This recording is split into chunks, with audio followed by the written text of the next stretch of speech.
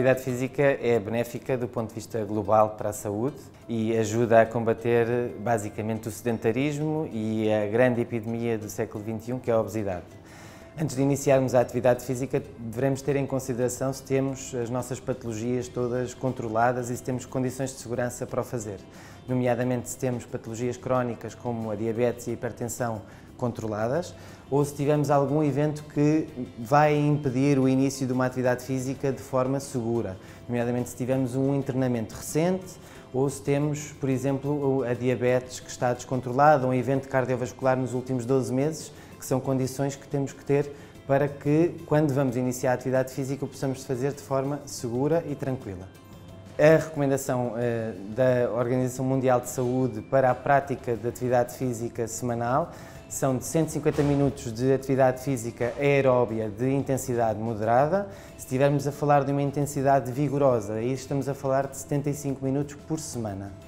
Obviamente que nós não devemos entrar à partida nos objetivos e não devemos começar com os 150 minutos por semana ou os 75 minutos por semana de intensidade mais vigorosa. Qualquer atividade que nós façamos no dia-a-dia contribui para os níveis de atividade física que são recomendados.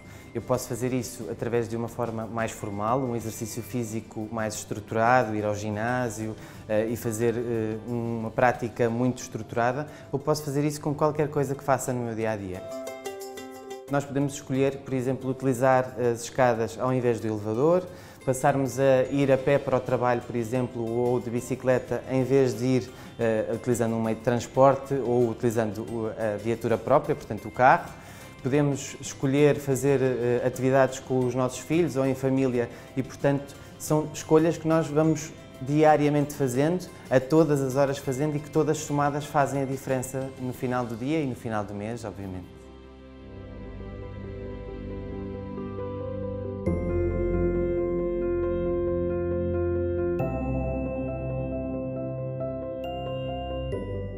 Hoje em dia temos à nossa disposição muitos mecanismos que nos podem permitir monitorizar a nossa atividade diária. Nós somos monitorizados constantemente e hoje em dia os smartphones são uma ferramenta muito poderosa nesse sentido, que nos permitem ir fazendo um check daquilo que nós conseguimos atingir e quais as metas que conseguimos atingir ao longo do dia e ao longo das semanas e ao longo dos meses.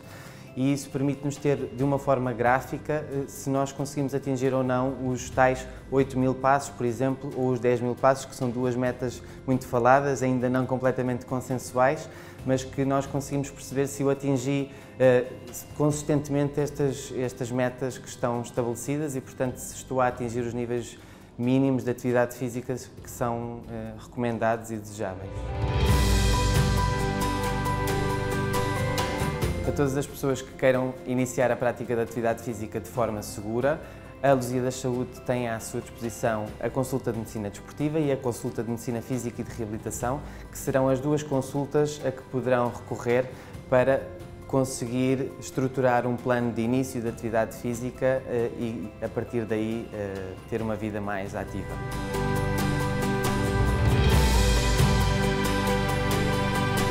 É importante lembrar que a atividade física é fundamental para termos uma saúde equilibrada e que o mais importante é começar. Começar gradualmente para atingir as metas que estão estabelecidas, mas começar. O importante é dar o primeiro passo. Portanto, comece!